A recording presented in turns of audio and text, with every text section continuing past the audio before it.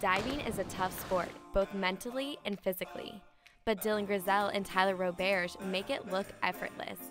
As leaders of their team and synchronized diving partners, Dylan and Tyler have a strong relationship. But little do people know, their relationship goes all the way back 10 years ago to getting their feet first wet in Canada. We've both been on the Canadian national circuit and as well the Canadian junior national team together, and now the Canadian senior national team together. So we've known each other our whole lives. We've been competitors our whole lives. We're from different parts of the country, but we would see each other at meets all the time, and we were always good buddies. We're definitely a lot closer than we were before, obviously because we live together, you know, in the same town, and we train together all the time, and we're synchronized diving partners now, which is awesome. It's a lot of fun. And when it comes to competing against some of the best, these two are definitely not afraid to dive right in. It's definitely scary the first time that you do it, being close to a board, but like now experiencing it, like you're not as close as you think you are. Same thing with like an outside perspective. They look and they always say like, oh my God, you're so close to the board when you do dives, but I mean, we're used to being that close.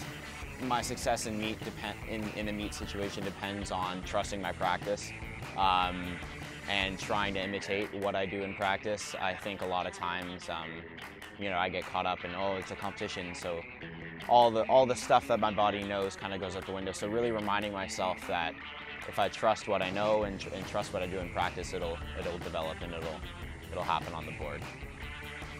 And the coach knows when you put these two Canadians together, they're sure to make a splash.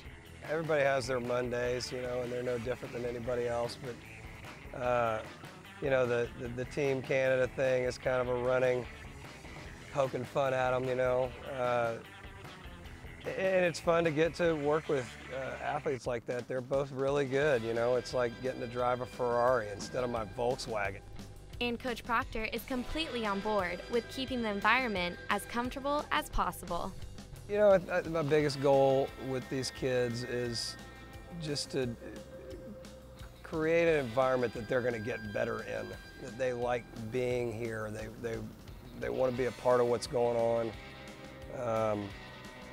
I think if you do those things, then the competitive side will follow.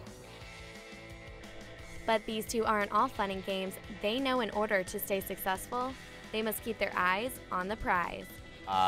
In regards to championship season, you know, I'd love to qualify again for NCAAs, and it would be awesome to final at NCAAs to be an All-American. As funny as it is that I'm Canadian. Goals for this season is to be consistent for sure, keep my mental attitude better than it was last year. I can always improve on that. Yeah, just overall the consistency. Like, diving is a very consistent sport, and so if I can go into a competition and consistently put all 6 dives on my head, then I mean that's success for me.